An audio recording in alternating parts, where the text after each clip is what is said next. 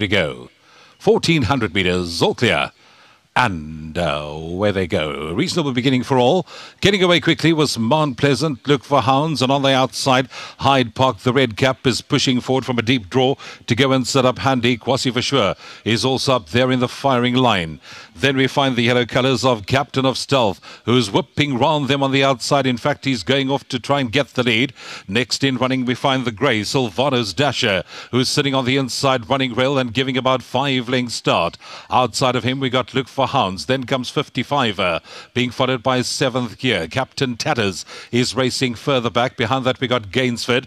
My Besties racing back, 1 from last. And 2 lengths away at the tail of the field, we got Silver Falcon as they straighten up. About 10 lengths cover the field with 600 metres left to go.